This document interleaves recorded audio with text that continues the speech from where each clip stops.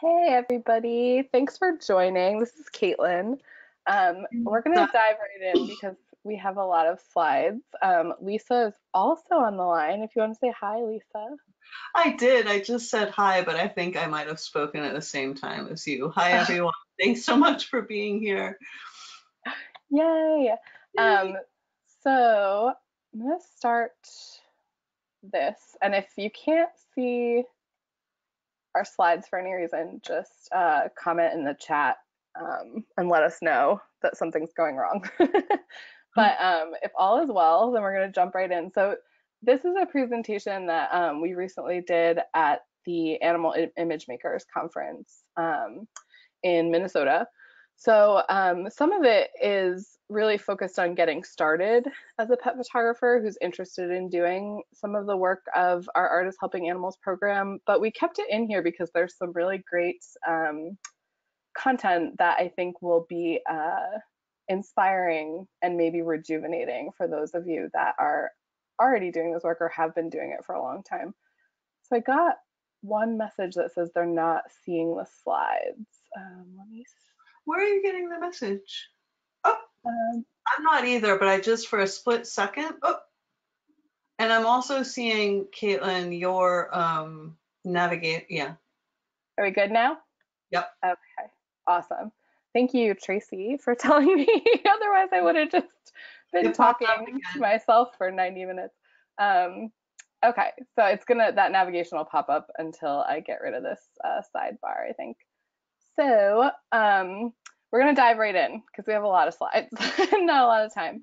And as I was saying, because this was, kind of an existing presentation for a conference, we have some slides in here about HeartSpeak. But what we decided to do was to keep some of these in here because although you know about HeartSpeak because you're part of one of our core programs, you may not know much about kind of why and how HeartSpeak was started. So I'm going to let Lisa kind of tell the story of the founding of HeartSpeak and why we exist. So this is my dog, Iggy. Many of us are inspired by an animal we adopted, and my inspiration for starting HeartSpeak was this incredibly gorgeous, kind, sweet guy, and his name was Iggy.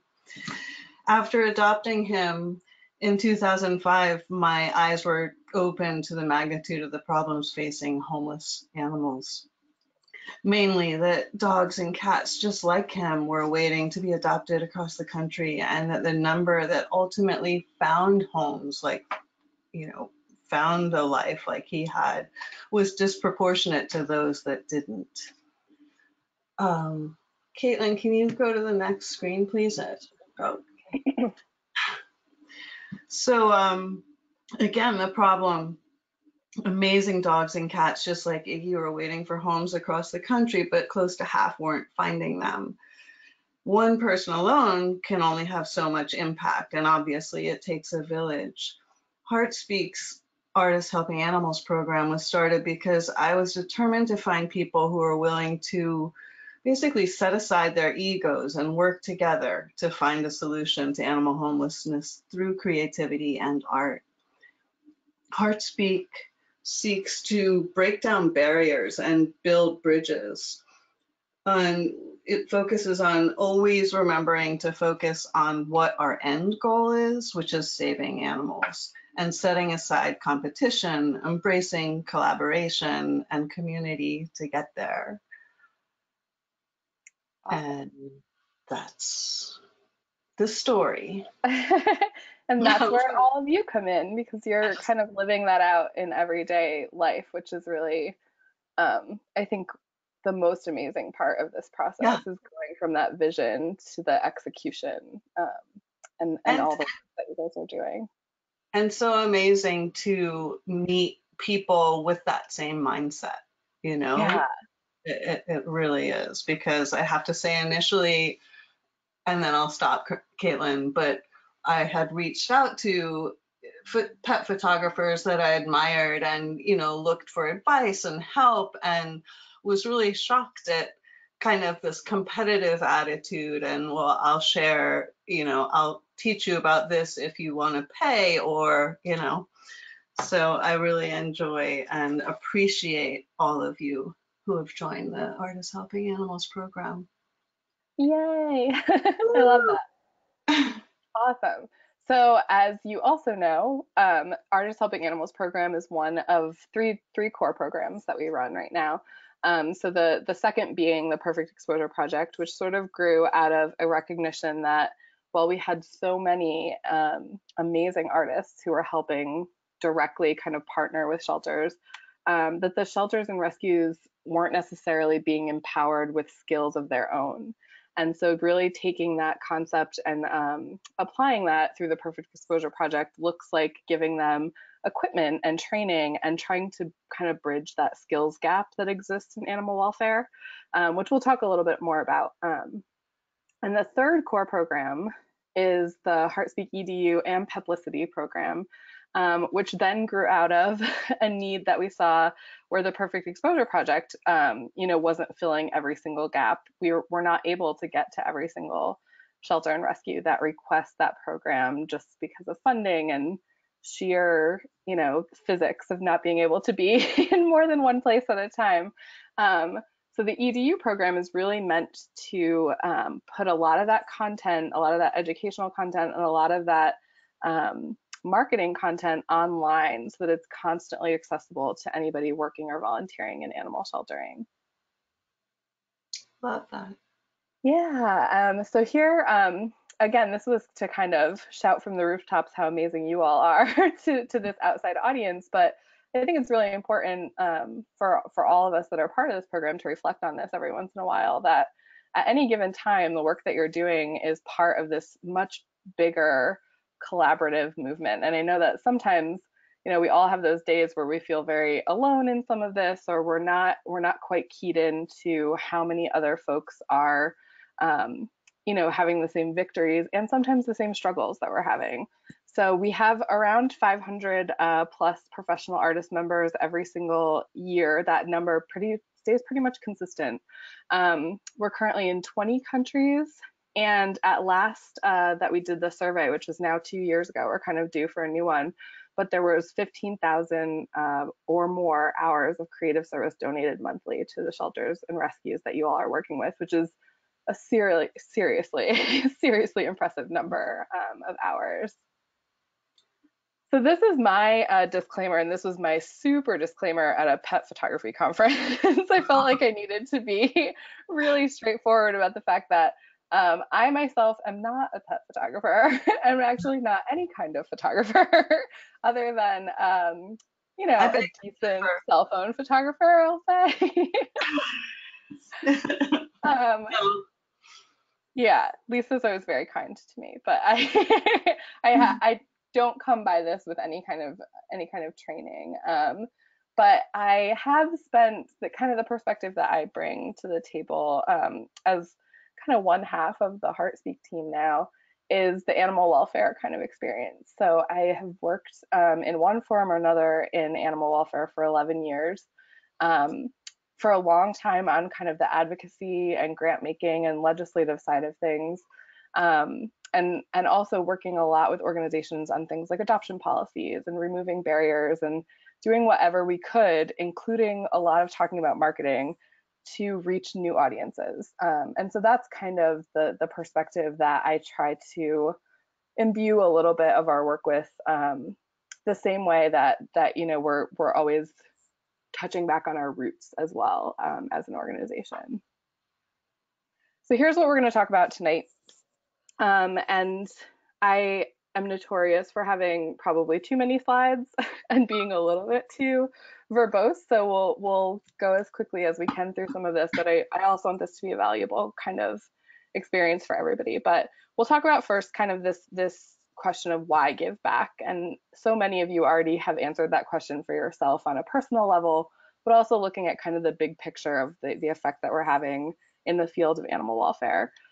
Getting started for those of you who are still trying to connect with shelters. And again, even if you're already working with a shelter or rescue, I think there's some good stuff in that section that is serves as a good reminder and just kind of good inspiration.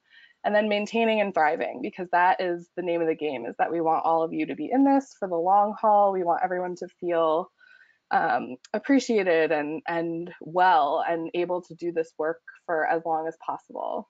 And animal welfare can be a difficult field sometimes. So, and I do have to say, all of the images in this presentation are member images, either from the Images with Heart project that we have, the stock photography project, or images that you all so graciously have taken in recent years. So first and foremost, I think it's really important. I'm a little bit of a data nerd, so I really like to know not just why anecdotally something is working and feels good, but also what kind of impact it's having in terms of the numbers. So I don't know, I think a lot of you have seen this study that a fellow member, Mary Wood, did as part of her master's thesis. But what she did was she looked at the impact of dog adoption photos. And I think that a lot of this is a really strong selling point, especially if you are, just starting to work with a shelter, or you're working with an organization that maybe is a little bit resistant to bringing in a photographer and artist. I think it's important to pull out some of these facts for them. So 65% of the adopters that were surveyed viewed photos of dogs online before adopting. So people are shopping around, which is something that I think we've always guessed is happening, but it's nice to know that that's true. Dogs that appear happy in photos are more likely to be considered for adoption, and dogs that appeared neutral or sad were not as likely to sway. So all of this, again, feels very natural, and I think things that we would have guessed, but it's always good to kind of check in with the data. I think it's also interesting that participants rated the most important types of photos as photos that were clearly showing an animal's face, photos of the dog's full body, photos showing personality. So, and there's a lot of interpretations we can do around some of these factors, and we'll go over some examples. But I also find it incredibly interesting that 9 out of 10 adopters use online photos to compare several dogs. So very much in that vein of um, I'm not quite sure, so I'm shopping around. And those photos can make a huge difference in the decisions that people are making. So again, all of this goes towards our kind of feeling already and our mission of the fact that good photos are truly life-saving, that this isn't just something that we say, this isn't just lip service or something that we fundraise on. This is true, and the data shows that. Here's a little bit more from our Perfect Exposure project. What we found was by looking at the length of stay for animals in our Perfect Exposure project partner shelters, that a photo could be the difference between them staying. I think on average, one of the shelters was seeing a 30+ length of stay. And after new photos, they saw less than 12 days length of stay. So that's how we kind of arrive at this, I think, a pretty impressive statistic that a good photo can help shelter pets find a home up to 60% faster. And I think length of stay isn't something that we always talk about. We talk a lot about life-saving in terms of euthanasia and live release rates and things like that, and that's all very important. But equally important is how long animals are sitting around and waiting for homes, because the longer that they sit, the more they have a risk of disease, the more that they have a risk of not being as enriched as they could be, and kind of degrading that way as well. So the faster we can move animals through our system, not only helps those individual animals, but also means that we are helping to make space for more animals who will need that safety net of a shelter or a rescue. So the other things that I want us to kind of be reminded of and be excited about are that there are a lot of different people, a broad audience, have the opportunity to see the work done by yourselves. And we also have the opportunity to dispel myths and change the way that people think about shelters in general as we kind of take these amazing photos that are good for individual animals, but even better for kind of that overall storytelling of the work that's done in shelters and rescues. When I talk with shelters and rescues about this issue, I typically ask for a show of hands and say, how many of you feel like the work that you do is completely misunderstood on one end of the spectrum or the other. So people either think that shelter staff and volunteers are rolling around on the floor with puppies and kittens all day, or that there are terrible things happening in shelters and that it's not a safe place for animals. And for the most part, all hands go up in that kind of situation. And the images that you're taking have the power to start to push back against some of that. So well, I'll show you some examples as we go through the presentation, but this kind of image on this slide, where we have just someone's legs and a hand, that kind of connection that's being built. Not only is that great for this individual dog, Otter, but it's also really intrinsic to telling the bigger, broader story of this is a shelter, people at this shelter care for these animals. You need to start rethinking everything that you think you know about shelters. And that's ultimately the messaging that we're putting out into the community. So a big part of what we focus on that you may not be aware of, but especially when we're working with shelters and rescues on the concept of shelter marketing is this term positive marketing. So what I want you to consider is what you think when you see the little dog behind bars in black and white, and this kind of traditional, maybe a Sarah McLachlan song is playing in the background of your mind. This kind of traditional, what is termed, not my term, this is an industry term, guilt marketing in the fundraising world. So those images serve a specific purpose, and that is to make people feel like they're a little bit helpless to change the situation, but what they could do is donate a small amount of money and make a difference. And that's certainly something that not just national organizations rely on. A lot of individual, smaller, humane societies, SPCAs, county and municipal shelters, we all kind of have come to rely on this model of fundraising. But I want you to consider what that does in the bigger picture. So a big focus of my, I would say, life and animal welfare is this question of what are the unintended consequences. And I think it's something worth asking ourselves, even when we're taking a photo, even if we're not putting together an entire campaign, but knowing that all of these images go back to serving that larger purpose, asking what is the unintended consequence of this, I think is a good place to start. So to give you an example on the opposite end of the spectrum, Austin Humane Society launched this incredibly positive marketing campaign that you see in the larger photo on the screen. So we have this beautiful dog, and then we have these really fun kind of focus words on the human-animal bond, right? So you scratch, I sniff, you throw, I chase, you hear, I'm there, and we keep following this down. You eat, I eat faster, so there's a little bit of humor involved as well. You cry, I understand, also really heartfelt kind of terms involved. And we land on you pick me, I heart you, and then we have the logo of the organization. And their new tagline, which was launched as part of this campaign, was Unleash Hope. And what I want you to consider is that this organization embarked upon this positive marketing campaign because that traditional kind of quote unquote guilt marketing wasn't necessarily working for them anymore. Not only is it, kind of stressful sometimes for your followers and your donors to be constantly faced with sad messaging or things that make them feel a little bit helpless, it's also what a lot of other groups are doing. And so it's hard to stand out from the crowd sometimes when that's the effort. So with this new positive marketing campaign, and they did a series of these photos and overlays, as well as a couple of videos, and they worked with a pro bono PR firm in their city. But what they saw was they doubled their year-end annual appeal donations to $100,000, so a level that they had never ever reached before. They had a 13% rise in contributions throughout the entire year, so outside of just that annual appeal. They increased adoptions by nearly 10%, which is certainly nothing to sneeze at. And they increased volunteer activity by 55,000 hours. So all of this is to say, this isn't just about fundraising, right? This is about the way that the community starts to receive the information.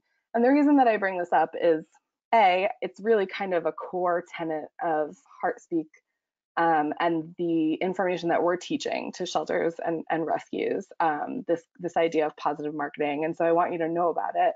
But I also want us to consider how we can help shelters get there with the images that we're taking and with the work that we're doing as artists helping animals. So the other, as part of my confession to being a data nerd, the other thing that really drives me personally and that I like to reflect on for us as an organization and for me as an individual is this data, which is a couple years old now. It came from the Humane Society of the United States, Maddie's Fund, and the Shelter Pet Project, which all work together. But what they did was they found that 29 million people a year are considering a new pet. But of that 29 million, 17 million are undecided about where they will get a pet. And I want you to let that soak in for a second because 17 million people is a lot of people. And we know that they have endless amounts of choices, right? So they have pet stores looking them in the face. They have breeders in the community, responsible and irresponsible, both, right? They have neighbors who have accidental litters. They have any number of kind of grassroots ways of getting animals. And then they have adoption agencies, whether it's a rescue or a shelter.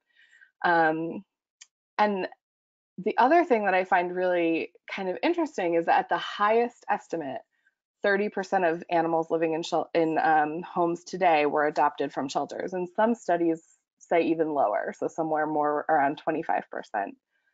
But if we were able to change just a couple million minds, right, just 2 to 3 million, not only do we increase the percentage of animals living in homes who are adopted, we also start to tap into the same number of animals that are being euthanized for space and not for medical or behavioral reasons, but just for space reasons. So let's let that kind of also drive some of our conversation and our inspiration. So I'm going to talk a little bit about getting started. I know that most of you that are attending tonight are kind of well established within your organizations. So I'm going to gloss over some of this. But I do also want this to be helpful for members who may watch this in the future who are just kind of tapping into a relationship with a shelter or rescue. So one thing that I think we all know, especially if you've been doing this a little bit, a little while, is that shelter photography will be different than client photography, right? So there's so many uncontrollable factors. There's fewer resources typically. You definitely have to be able to roll with the punches and change locations sometimes, or know that the situation is not always going to go smoothly. And I think that one thing that makes me so proud of the community of artists helping animals is that you all lift each other up in those moments. So when someone comes to the discussion group and says, I had a photo shoot today and it did not go the way that I was expecting, I love that you all can kind of give advice from that same place and can lift each other into into suggestions that will help with success in the future. So it's just the first piece of the puzzle, I think, is having that acceptance that it's not always going to go to plan. The important thing, not just about getting started in sheltering, but I would say in staying successful in this field, is understanding the landscape of sheltering. And this is a tough one sometimes because in my experience, we all come to this work with different information, different background. And what happened to me and what happened to a lot of my friends that work in this field is you kind of end up getting flooded with information and from a lot of different sources. And some of those sources are conflicting about information, right? So we have open admission shelters, we have private or limited admission shelters, we have rescues, and then there's a whole lot of language that goes along with some of this. So I'm going to walk through this briefly, but I think it's an important conversation to have. So really important to understand that open admission shelters cannot turn away animals. They can manage their intakes, meaning that they can ask people to wait and hold animals at home or keep them in foster, but ultimately they don't have the option of saying, no, we will not take your animal. And so managed admissions are something that, that's another buzzword term that you might want to look into if that's something you're curious about. But these shelters, these open admission shelters, are often the ones that have a higher intake. So there's more pressure of time. And I know that those of you that work with open admission shelters feel that sometimes. It's also really critical to note that these are often the shelters that get termed with that quote unquote kill shelter label, which we're going to talk about in a moment, and how much I don't want you to use that term in the future, if at all possible. But keep in mind that this is part of that bigger picture. Private or limited admission shelters are shelters that may only take in pets transferred from other organizations, typically not from the public, and usually only at certain times. So they have the kind of the luxury of being able to say, we're full, so we're just not going to take in any animals right now. That doesn't always happen. It doesn't always work out that way. But again, that bigger picture understanding is that they may be able to provide more time to find homes. But that doesn't also mean that they're necessarily no kill. So we're also gonna consider all of this. Rescue, on the other hand, and the purpose of rescue is really to alleviate the pressure on especially those open admission shelters. So when rescues kind of first started in the field of animal welfare, it was to take animals out of the sheltering system so that there wasn't so much pressure on population within shelters and needing to euthanize simply for space. So rescues are really an intrinsic part of any kind of life-saving strategy in the community.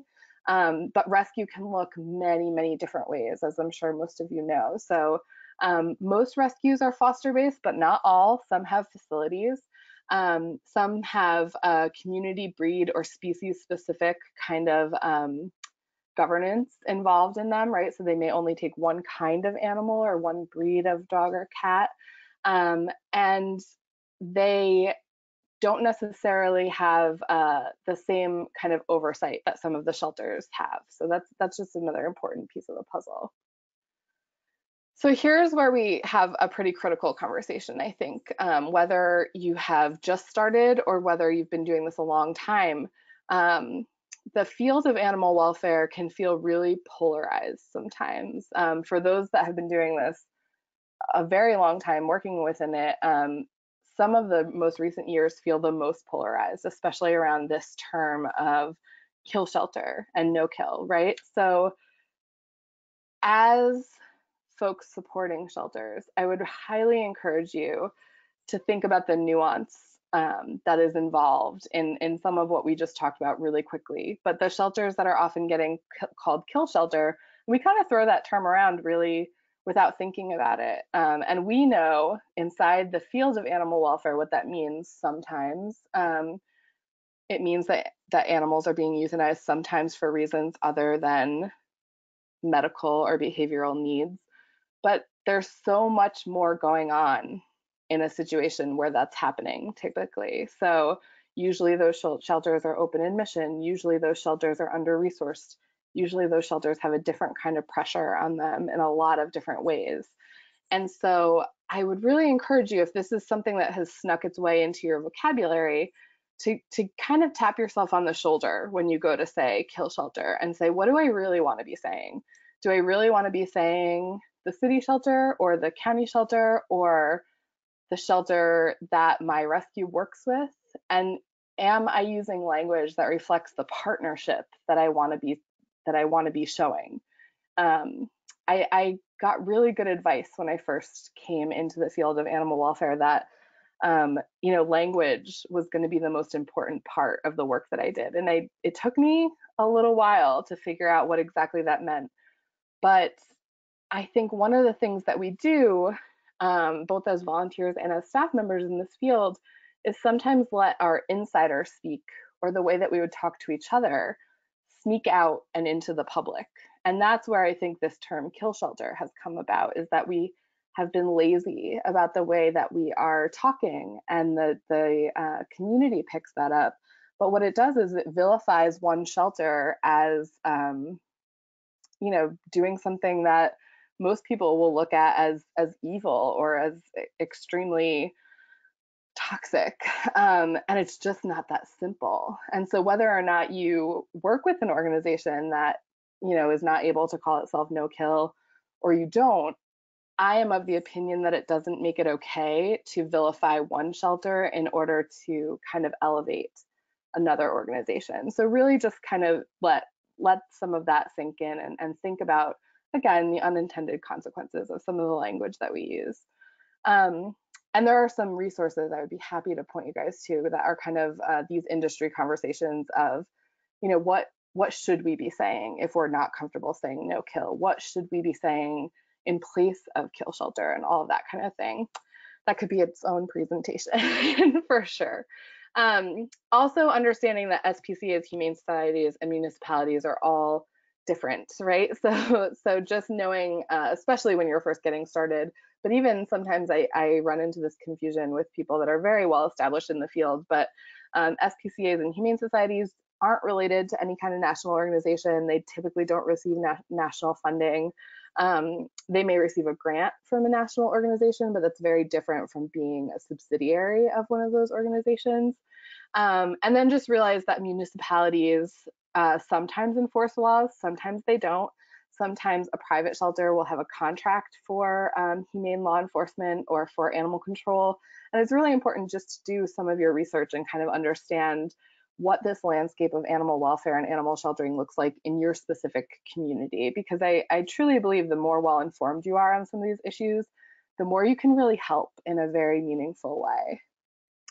So some other terms, and again, I think most of us on this call tonight know some of this, but it's worth kind of revisiting. Owner surrender and return to owner are two really important terms to understand. So owner surrender is when animals are brought to the shelter by reason of their owner no longer being able to care for them. One thing that has really changed and is still, we're still chipping away at it in this field, but by and large, the movement nationally is to be less kind of judgmental about those situations of owner surrender and really understanding that there are some complex situations, social situations that lead people to surrender animals, and that by being more open and less judgmental, we end up with better information about the animals who are being surrendered. And that in turn helps us place those animals faster and better. So realizing that again, there's big reasons why we need to make changes in this field. And sometimes it's not as simple as, oh, we just decided to be less judgy about this. The real impact is that it helps us help animals better. And that's an important consideration. Return to owner is like happy dance city, right? So it means that an animal who was brought in as a stray was found by his or her owner, and it's pretty much the best feeling ever. Animal control or animal services, really important to note that most communities are no longer referring to those organizations as the pound, and that language is very outdated at this point. So we want to be saying things like animal services.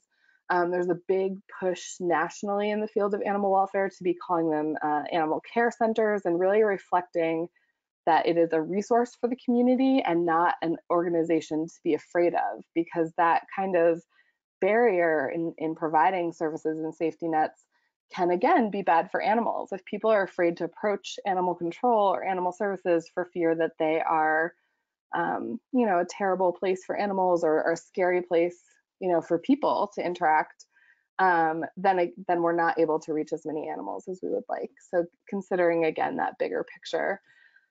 Live release rate, which is sometimes abbreviated as LRR or save rate, refers to the percentage of animals leaving the facility via adoption, transfer, or return to owner, or any other method that does not include euthanasia typically. There are multiple ways of calculating this, so that's also an important consideration. Again, a whole other presentation, but I'm happy to provide you guys with some resources if it's something that you're interested in. There's an Asilomar way to calculate this. There is a couple of different organizations that calculate this rate differently. And each one of those will give you a different percentage. So it's important to know some of that.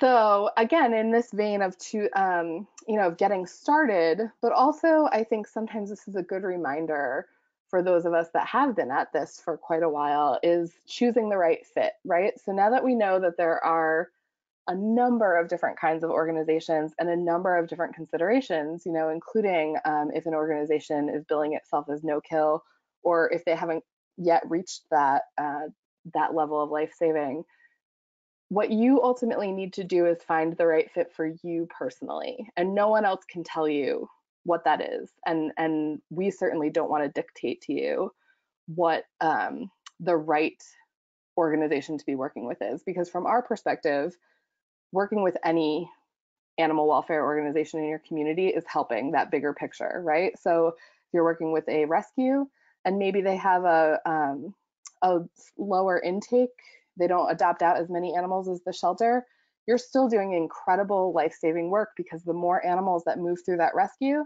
the more animals are pulled from the shelter into that rescue, and so on and so forth. So from our perspective, there is no job too small or too big, and that what is the most important is finding a good fit that allows you to do this work for as long as possible, because longevity is the name of the game in all of this. That whole cliche of it's a marathon and not a sprint is very, very true in animal welfare, and we want you to be happy and healthy in the work that you're doing in this field.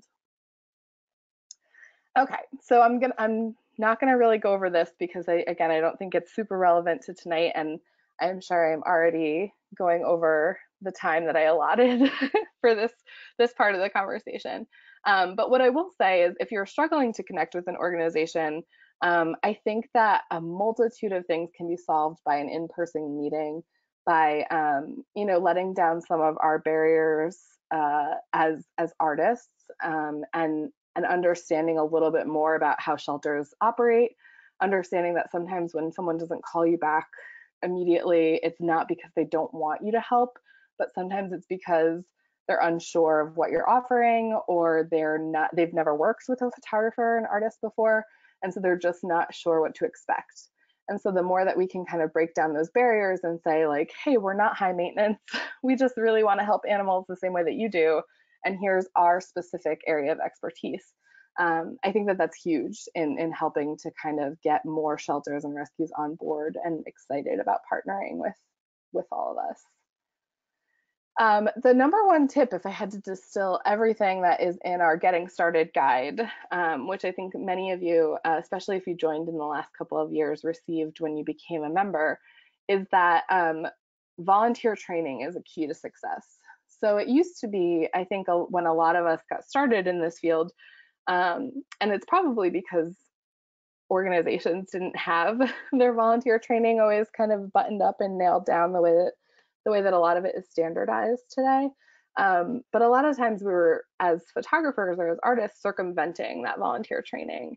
And I would argue that it's the single most important thing that you could do. So even if you don't think that you're personally going to be handling the animals all the time, even if you're going to work with other staff and volunteers to run dogs for you, or to dictate to you which cats to work with and all of that good stuff, I think it's still really important to understand that bigger picture of the organization and what the policies and protocols are.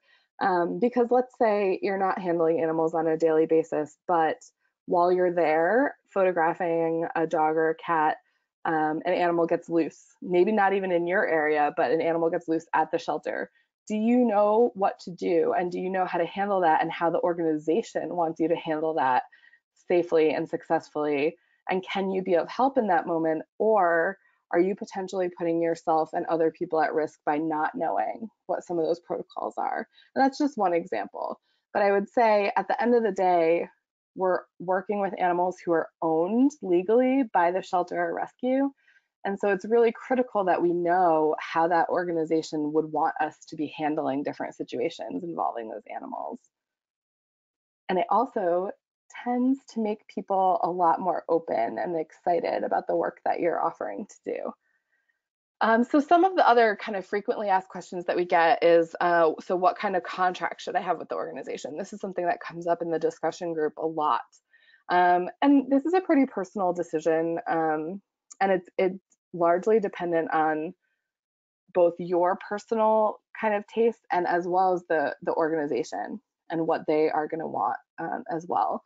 Remember that contracts are legal in nature, and so I would encourage you to kind of look at what would be offered by someone like a lawyer or some sort of sample contract, rather than just making it up as you go along.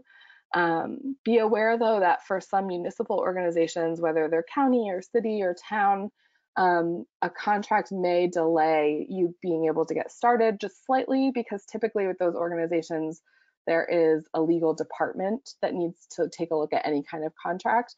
That's totally fine. It's just something to prepare yourself for, that you can get stuck in a little bit of red tape sometimes with the different legal departments of a municipality.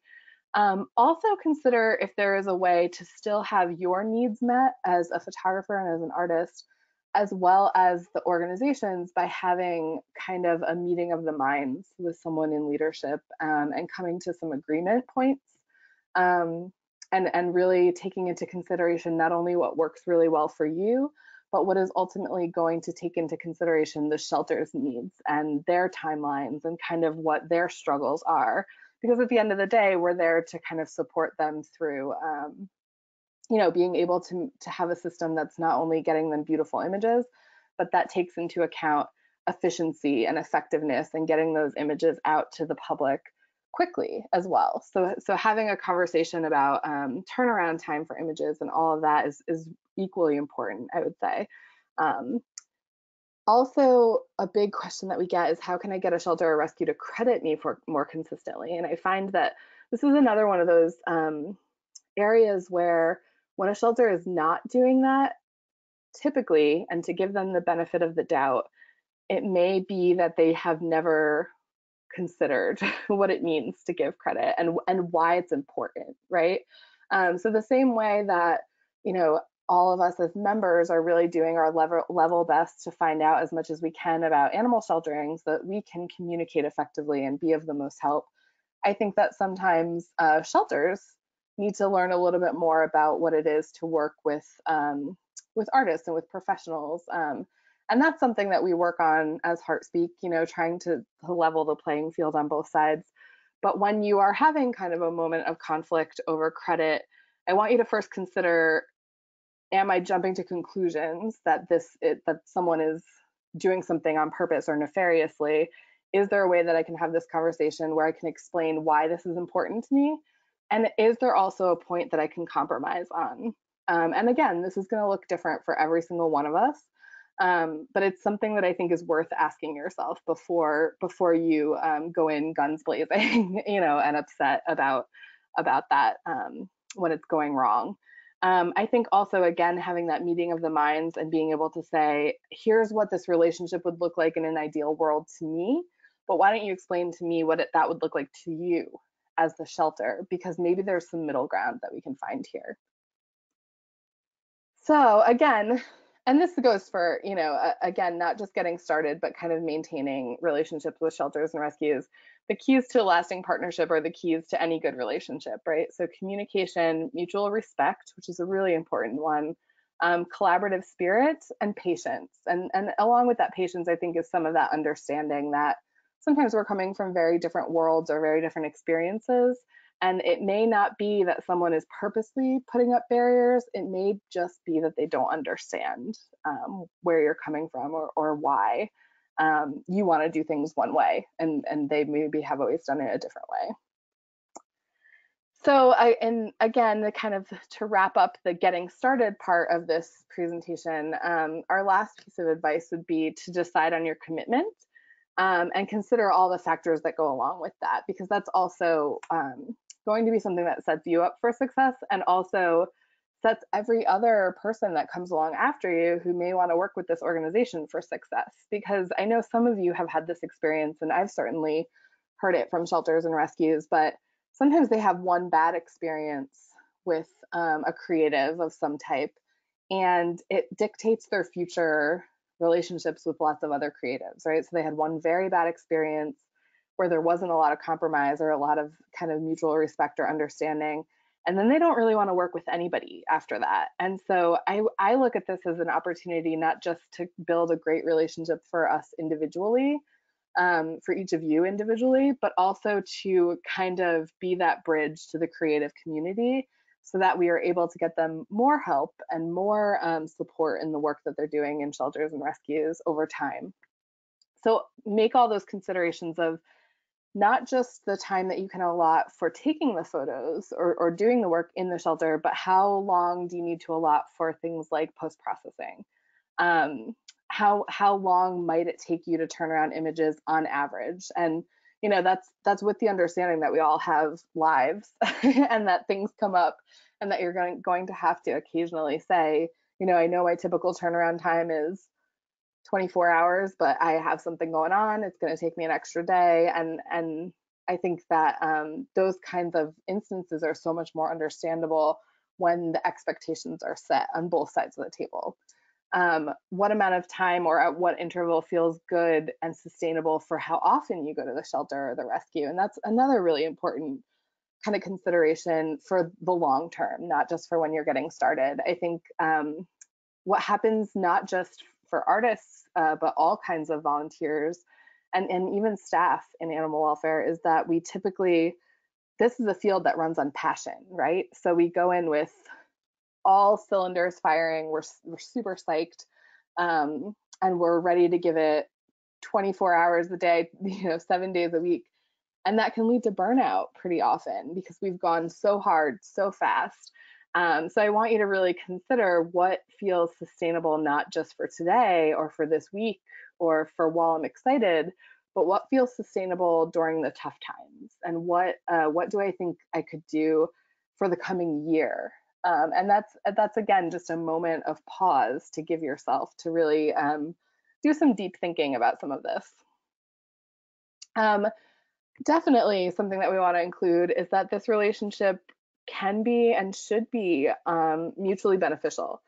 So finding ways that you not only are helping animals, but that the organization is then able to kind of thank you for your service by being able to either refer folks to you in some cases, or post, a little thank you every so often, share a discount that you might want to share with adopters, partner on fundraising and events and things like that.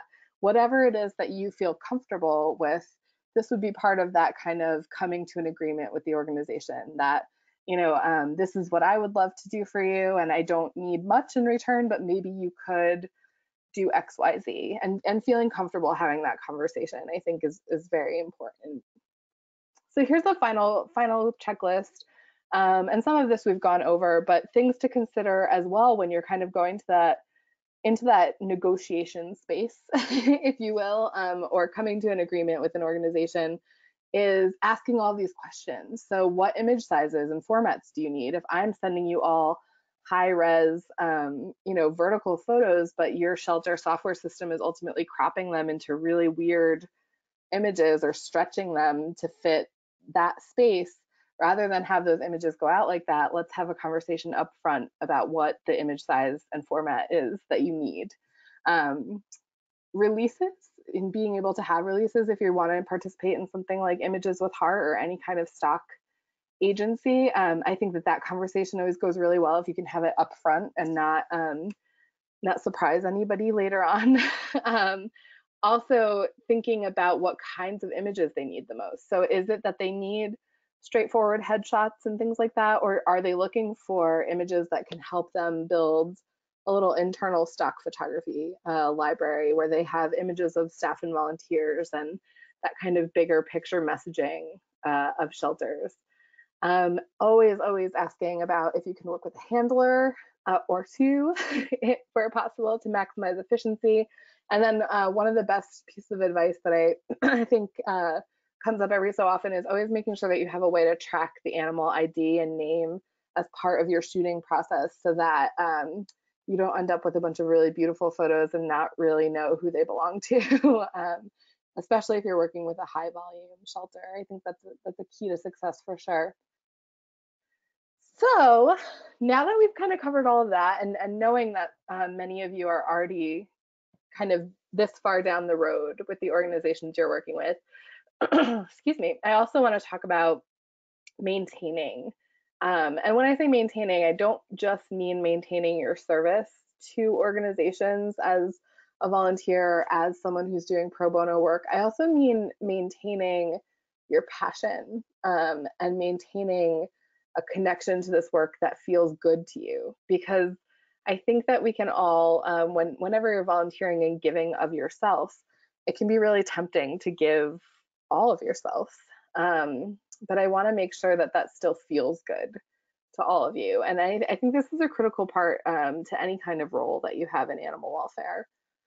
So the first kind of, and my favorite saying, any of you who have heard me do any other presentations, I probably say this way too much, but not letting perfect be the enemy of good is, as a reformed perfectionist myself, it's something that I really come back to a lot. And I think it's a secret to a lot of different pieces of success, not just in the field of animal welfare, but certainly helpful. So we all know, and especially if you've been doing this work for a little bit, shelters and rescues can be chaotic at times. Resources and space are limited. Time is super short. Sometimes you end up feeling like you're giving everything you have and it still doesn't feel like quite enough, or there's still animals who need you. And I want you to alleviate where your perfectionism is getting in the way, right? So if there's a way to work that doesn't that doesn't tap you dry, in terms of needing everything to be so perfect all the time, I want you to consider what those ways are. Excuse me while I grab a drink. The photo on the left-hand side of the screen of the white dog that's kind of melting into somebody's lap. This dog is like my poster child for for not letting perfect be the enemy of good, because she was a dog that we met during a perfect exposure project in Charleston, South Carolina. And she, you can see that her belly is kind of distended, and she's actually a dog with advanced heartworm, so untreatable heartworm at this point. So the shelter brought her in as part of a cruelty case. She was living outside her whole life, and they were looking for her to have a hospice or a fospice home waiting for her. And what was happening was her kennel presentation was not great. And so when people were coming to meet her in medical in her kennel, she was really scared. And so not really putting her best foot forward. And she hadn't really connected with anybody at the shelter as of yet. There were a couple of medical staff that she was pretty comfortable with, but all of the photos they had with her, needless to say, were her in the back of her kennel looking pretty scared. And a lot of the photos that they had of her were when she first came in as well. So she was dirtier and skinnier and just not looking great. So she was a dog that they came to us towards the end of the workshop they were doing, and they said, could we take her out and try really hard to get a stunning photo of her, because we really need to get her into a home. Like, she shouldn't be living the end of her life in the medical ward like this. So because she was a scared dog, everybody backed off. We were really quiet, really trying to set up the perfect situation for her. And the woman in this photo is a volunteer from totally different shelter, had never met this dog before, and she volunteered to be the handler.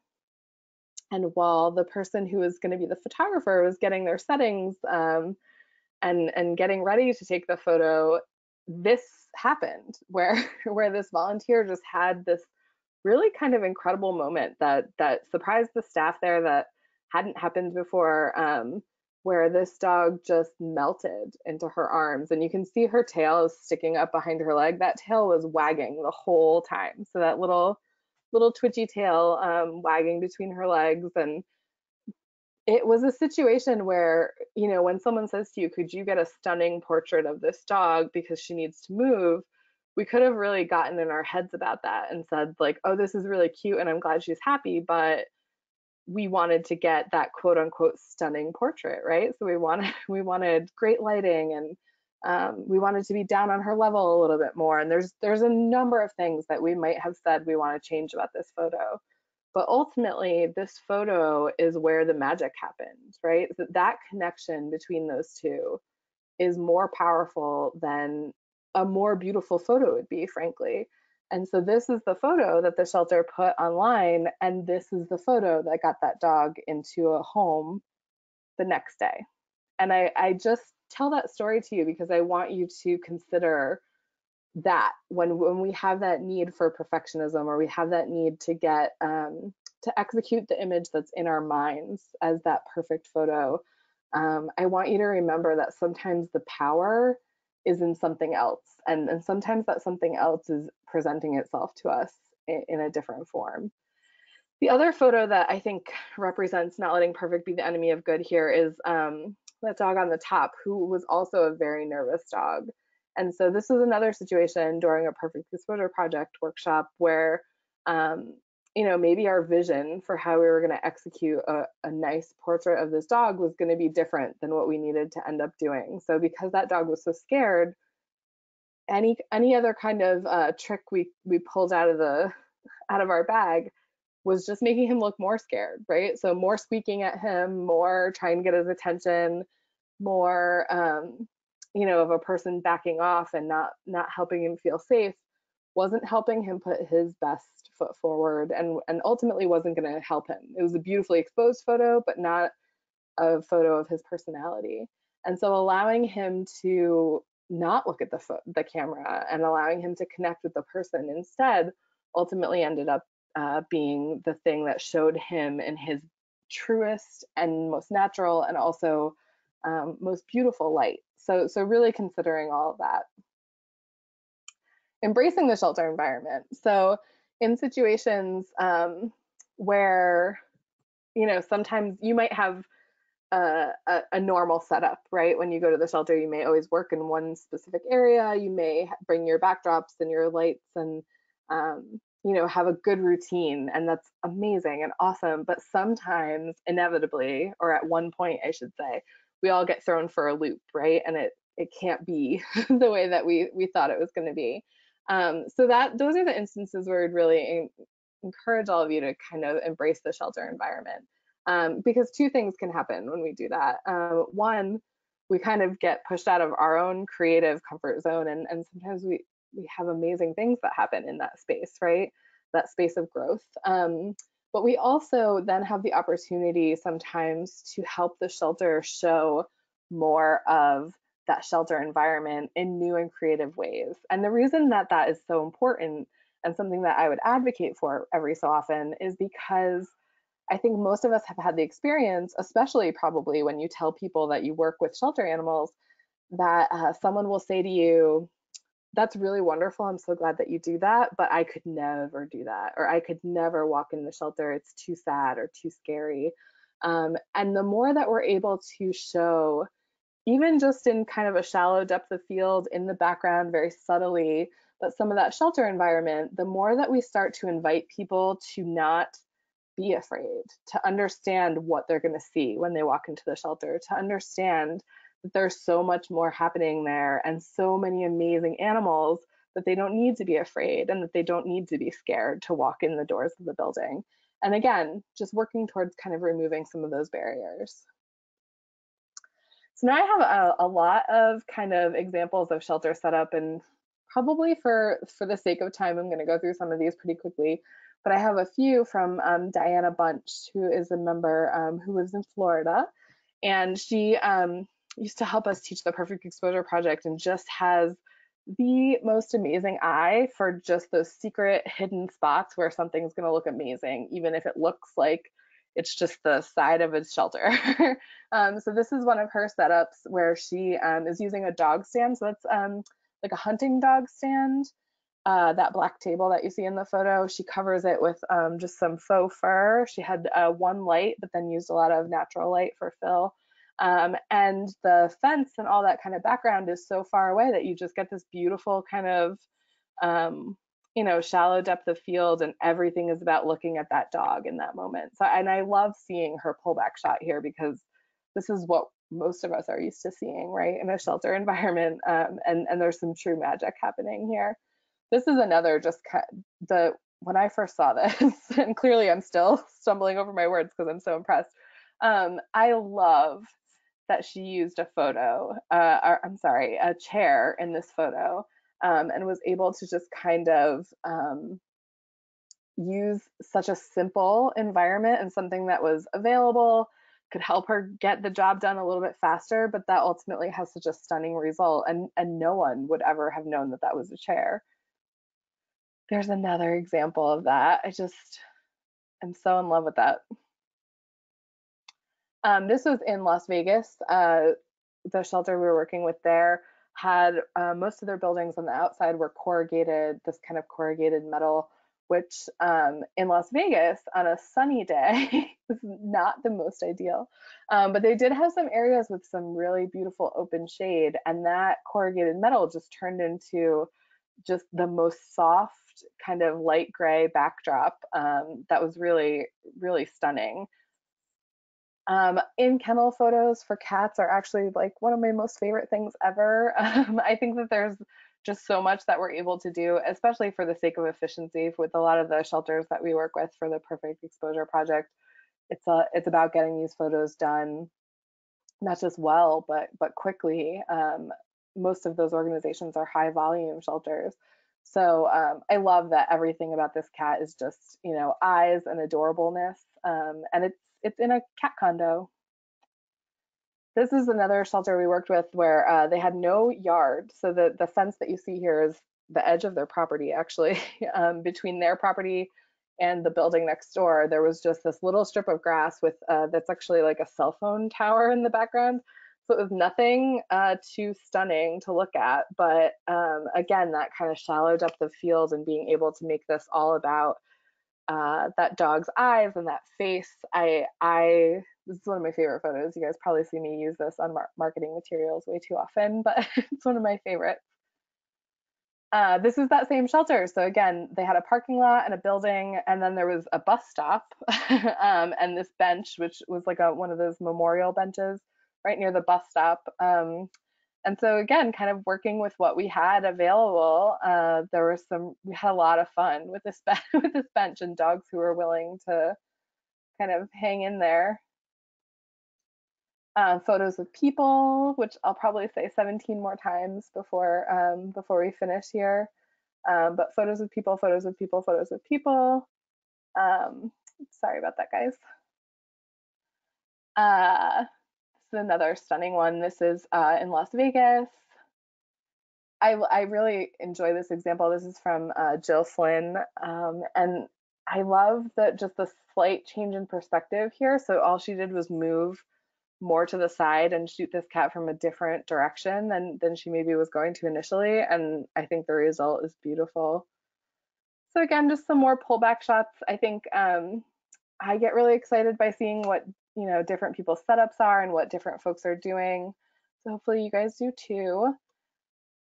This is an example where I think sometimes, not just us, but I encounter this a lot with shelter staff and volunteers, where they're like deathly afraid of showing chain link in any photos. And this was at Manatee County Animal Services in Florida, where they had a lot of really elaborate yards, so tons of chain link everywhere, but they also had like beautiful vines and Spanish moss and a lot happening in this area. And I would argue that this connection between this woman and this dog, despite that chain link, is really powerful, and I think again can show a little glimpse of the shelter environment and acknowledge that it is a shelter, without having any of those kind of undertones of sadness or anything like that. So again, I I confess that you would hear us say this a million more times, but remember that including people in the photos helps to break down some of those stereotypes. It adds connection for those animals, and I think really, really helps the shelter with that larger piece of storytelling. More examples of people in photos. So it doesn't always have to be super straightforward. Like here we have someone who's very much in the background, but that hand on a chest and that presence of a person there is still so powerful. And I touched on this a little bit earlier, but acknowledging and kind of seeking out how you can help build stock imagery for the shelter. So an internal kind of stock imagery collection. If you mention this, if the shelter has marketing staff, I guarantee they'll jump up and down.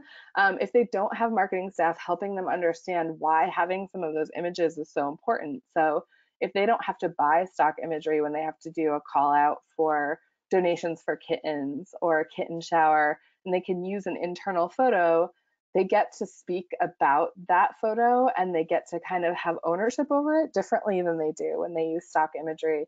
And again, you're helping to tell that bigger picture story of the work that's being done.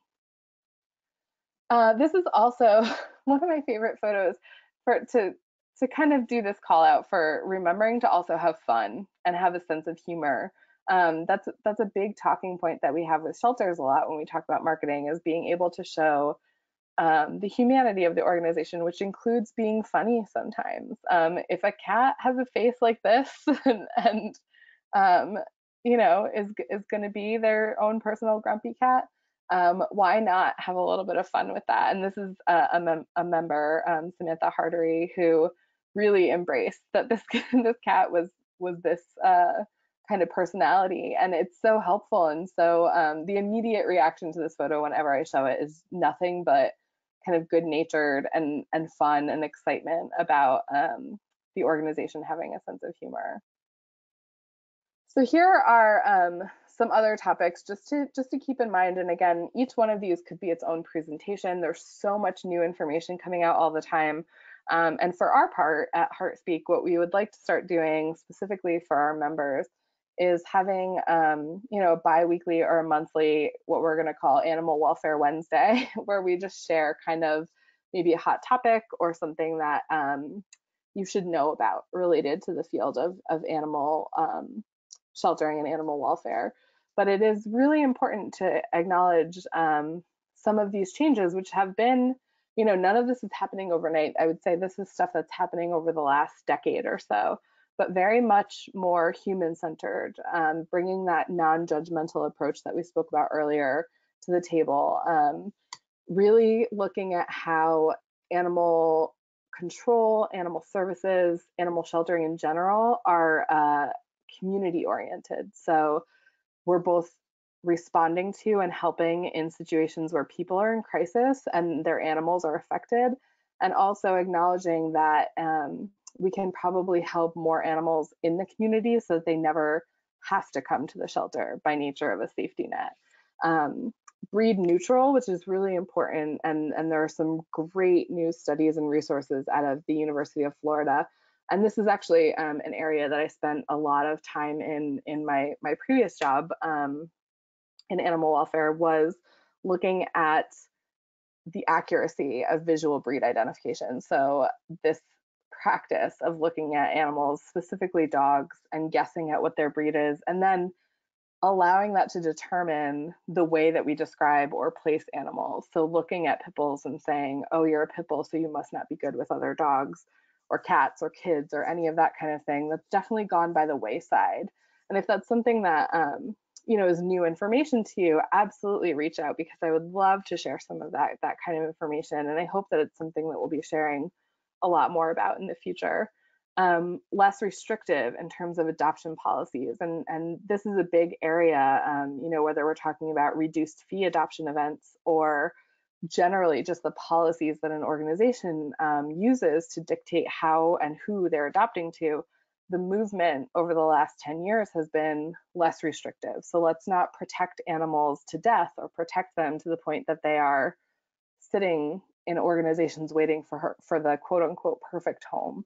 Let's find ways to build solution with adopters and not throw up barriers to their adoption. So again, some stuff that I'm excited to get you guys more resources on in the future. And in that same vein of breed neutral and less restrictive, being focused on the individual animal.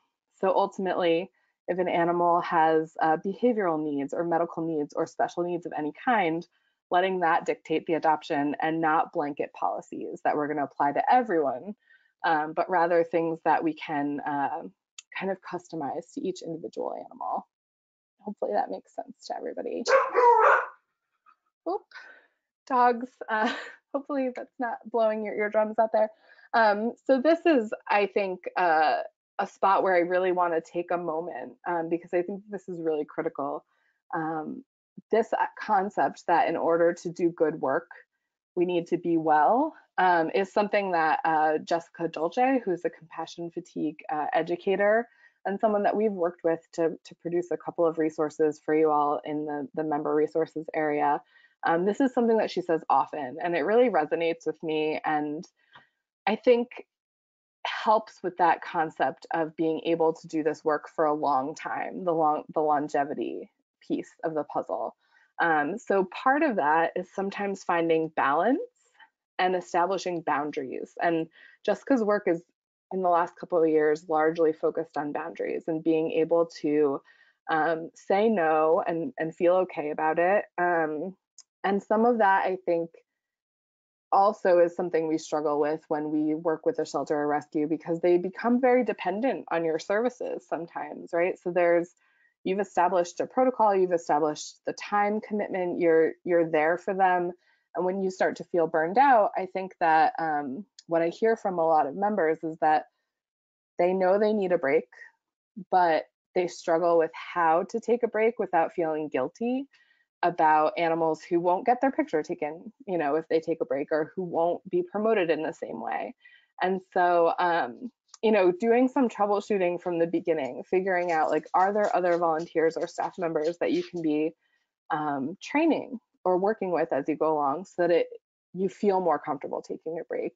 And also realizing that, as uncomfortable as this is to recognize as humans in general, if you aren't there, the gaps will get filled some way, somehow. Even if it's not in the way that you would like, or even in the way that the organization would like, they'll figure it out one way or the other. And so, what is the most important is being able to take a break if that's really what you need. Because the longer that you push yourself, the closer to burnout, complete and total burnout you're going to get. And what we need in this field is for you to be well, so that you can do more good, and so that you can do that good for a long time. A couple of the strategies that Jess offers up, and you can read a lot more of her material. We have 2 handouts on our website, and then we also link to Jessica's website, but it's Jessica Dolce, DOLCE.com, and she has a ton of stuff, including a couple classes you could take if this is something that you're interested in. But 2 things that I think are immediately applicable that you can try out are things like breathing deeply, deep breathing exercises, and being able to lower your stress levels, especially if you feel like maybe lately you've been in a heightened state of stress, or there's something going on that is, causing you to spiral out. And also noticing what's going right. And this is like a favorite piece of advice that I took away from one of her classes, was to start really just concentrating every single day actively on listing 2 or 3 things about what went right that day. Because in animal welfare, we have a tendency to really focus on the things that maybe aren't going so well. So between the cruelty cases that we see sometimes, or just, the general fatigue that it causes us to see animals who are without a home, or who have been given up, or who are in a state of flux, as animal lovers, that's all very stressful. And so being able to also focus on the good things that are happening. So maybe there were new intakes into the organization that day, but maybe you were able to provide one of them with a really positive experience, or some extra time out in the yard, or anything that you can really focus on as the positive thing that happened that day. Being able to acknowledge that and soak it in, I think, is very, very important to giving ourselves some of that balance and perspective. So again, check out more of Jessica's work, because I think this is a critical part of being able to do this work for a long time. And also, just occasionally having this conversation with yourself, or journaling, or whatever you do to kind of feed that side of yourself, but remembering why you started to do this, what continues to inspire you. Is there a way to jumpstart some of your creativity? And I find that the member discussion group, can be a great place for rediscovering some of that. So, when I see members posting ice cream photos, or something fun that they did, a special campaign for a senior animal, any of that kind of stuff, use some of that to jumpstart your own creativity. Like, let that allow you to brainstorm, or even emulate, with an experiment with your own kind of ideas around some of those same topics. And the final thing that I will say, because we've had some really important and meaningful conversation with members around this idea, is the relationship that you have with an organization ultimately a healthy relationship? And we've had a couple of members who have, come to us over the years and said, here's what's going on. I'm very seriously considering walking away from this organization and I just need some outside perspective. And I've found in almost every single one of those cases that, that member has tried for sometimes years to course correct in that relationship or to help the animals that were there because they felt guilty or they felt bad for them, but that ultimately it was an unhealthy relationship or an organization that had bigger problems happening beyond just that relationship with a photographer or creative. So really do take that time and always feel free to reach out to Lisa and myself for some of that perspective. But I think that there are absolutely instances where you have to give yourself permission to walk away because the situation is not only not healthy, but sometimes not safe, and certainly not sustainable. And they're recognizing that that sometimes can be the case, I hope will help you, feel okay with a decision to walk away sometimes. So finally, this is kind of our last section, and we're running close to low on time, so we have about 15 more minutes, is feeding your soul and staying inspired. So some of this we'll go over kind of quickly, but this is a post that I find incredibly inspiring from John Buma, who's a member that works in Miami. And last year, actually a year ago today, how wild is that? He posted this kind of happily ever after story that totally knocked my socks off. So through an interesting coincidence and kind of chain of events, a dog that he photographed the day before wound up visiting his home 24 hours later, and he has this beautiful little story. But it's amazing to know, and we've all had these experiences, I think, where someone says, your photo did it, your photo made it happen. Another thing that I learned from Jessica Dolce in some of her classes was to create kind of a, almost like a digital, what would we call this, like a brag book or like snapshot book of anytime that someone kind of has told me that my work has made a difference to them, or handed me a note after a presentation and thanked me. I put all of that stuff in one place, and when I am having an especially bad day or something is really kind of eating away at me, I look back through some of those things. And I think sometimes if it's just as simple as having a bad day, those kinds of reminders of the good that you're doing and the real difference that it makes can completely turn your day around. So save these kinds of things, and be able to look back at them. I also just want to show you guys a couple of fun things in terms of adoption promotion. So this is like one of my favorite promos ever. One of our members who used to work a lot on the Perfect Exposure Project, her name's Erica Madius, and she created this kind of inspired graphic from a magazine cover. And I love that we get so much information about Jeremy and also a little bit of a sense of humor. There's just so much good that's happening in this. So 7 years old and loving it, would make a great hiking buddy. Then we have all of his ID information, so it's really easy to find and track him down. Valuable skills, sit, stay, down, high fives all around. I'm neutered, one man story, which is kind of like the punchline of all this. And then my best friend is a cat, which is also super valuable information. So there's just so much creative and good and fun about this, but it's also informative. And I love that kind of balance of all of those things. I'm gonna try to play this video and hopefully it will work for you guys. I'm not sure if with the webinar there'll be any hangups, but I'm gonna give it a whirl. It's very short.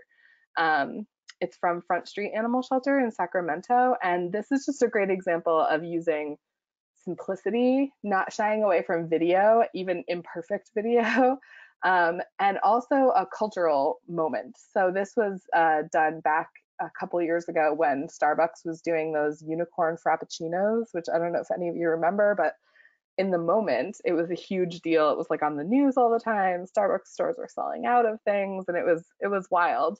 Let me go back. So I want to show you this quick video.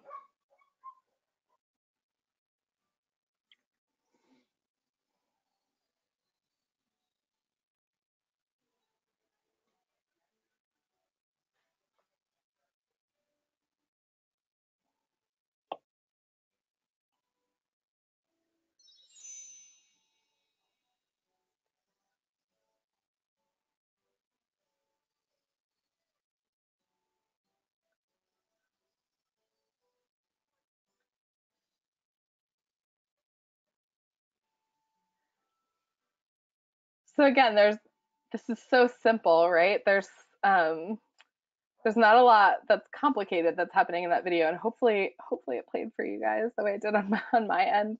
But essentially, they took a quick couple minutes, took this dog out for a frappuccino, so it was enriching. She was a long stay dog, so putting this little bit of extra effort in for her was appropriate use of their resources at this stage.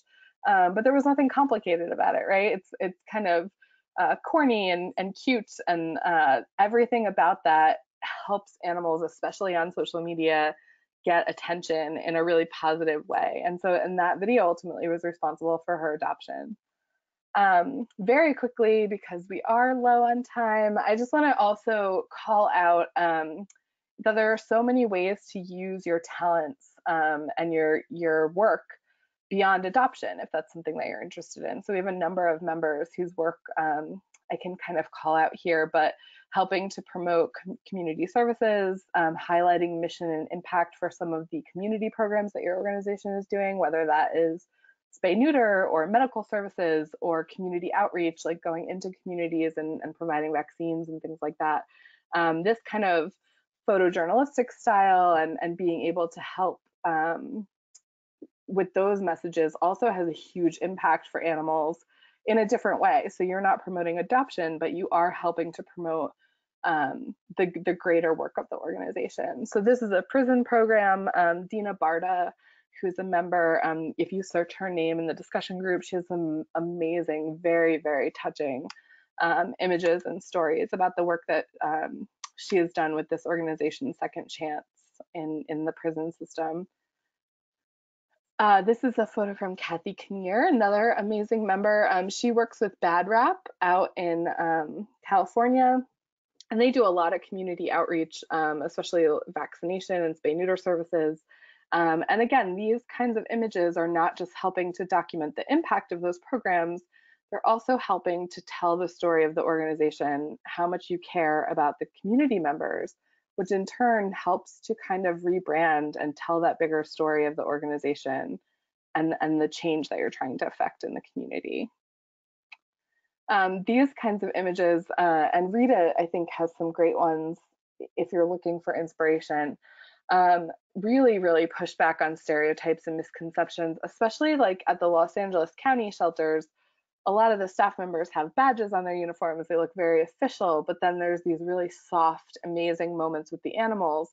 And again, you're telling a bigger story. Like if you're afraid to come to the county shelter, you're not sure what to expect, or you think that that it's going to be scary or upsetting, here is an image that pushes back against that notion, and that encourages you ultimately as a community member to maybe get more involved or to reconsider where you are going to get your next pet from, because look at the amazingness that's happening here, maybe in an unexpected place.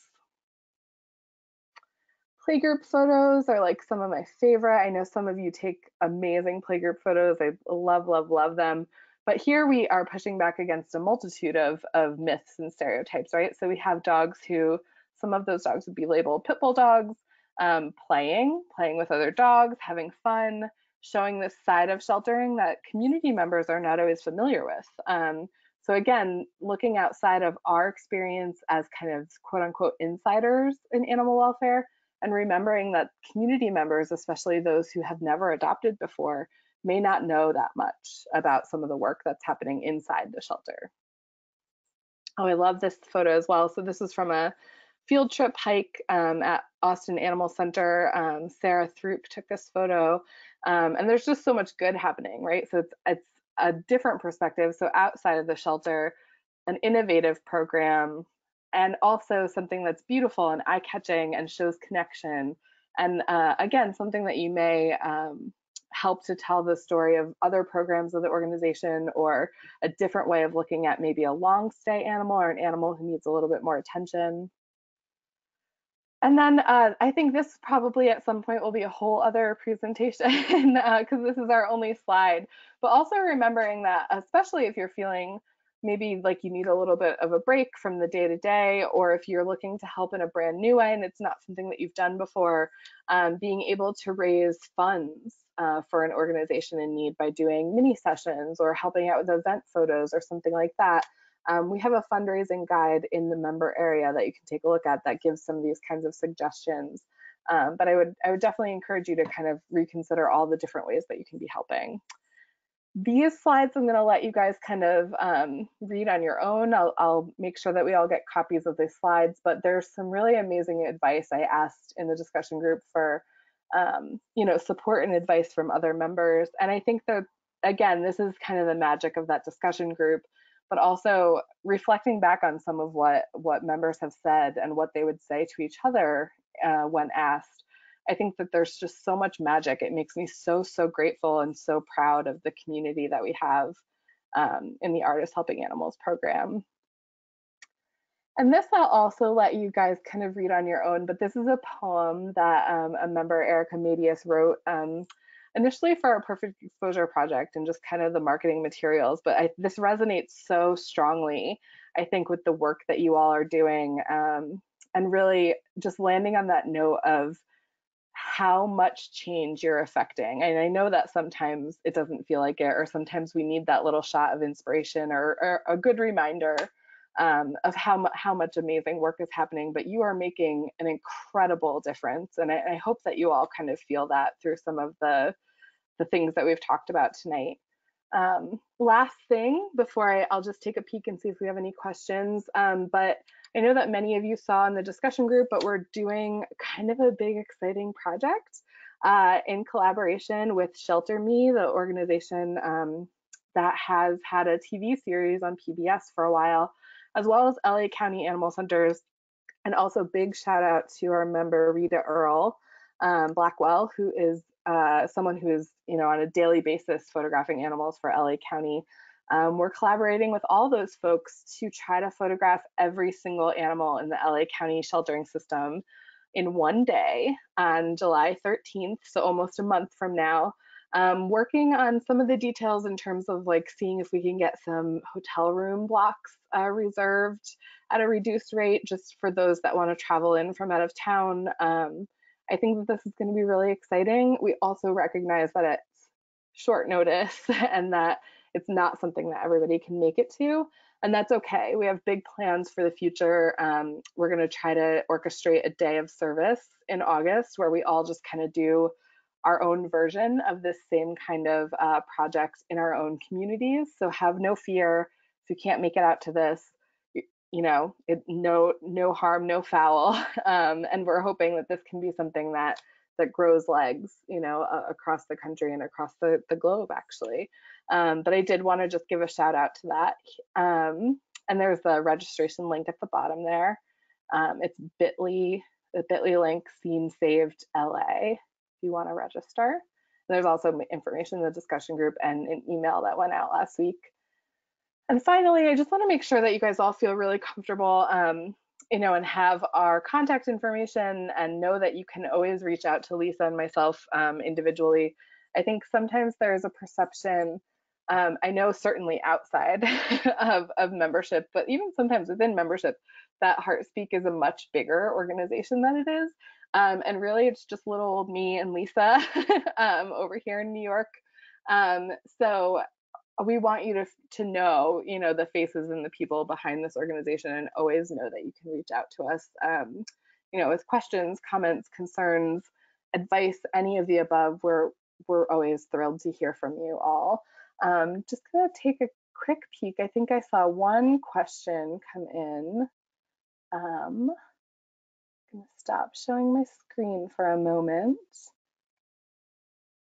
Oh, so we had a great question of it says, do you guys always shoot in RAW? I know that some members shoot kind of exclusively in RAW. I also know that a lot of members shoot both JPEG and RAW in situations where they need to be able to access those photos more quickly or don't have as much editing time. That's something that we kind of recommend as like a middle of the road solution if that's something that you want to look at. But I do know that a lot of, because we have so many members, there's, I think, diversity in that answer, and a lot of folks do things, their own way. But that shooting in both JPEG and RAW can be a great solution. You know, if there's any question about what the shelter is going to need. I know that for most organizations, they're going to need your finished product to be, you know, in JPEG format. So whatever allows you to get that to them more quickly, I think is the way to go in that situation. I think that that's the only question we have, and it's an excellent one. I really just want to say thank you to all of you who attended. I know it's an awkward time for some of you, especially if you're not on the East Coast, or if you are, it's like a little bit too close to bedtime maybe. But really, really grateful to you guys. Thank you so, so much for coming. We'll make sure that these recordings get put up in the member discussion group and in the and on the website. And we'll also send along to anybody that registered for this a set of the slide deck so that you have a chance to kind of look at some of this information more closely. Thank you, thank you, thank you. And I can't wait to continue the conversation over in the discussion group and via email. So have a great night, everybody.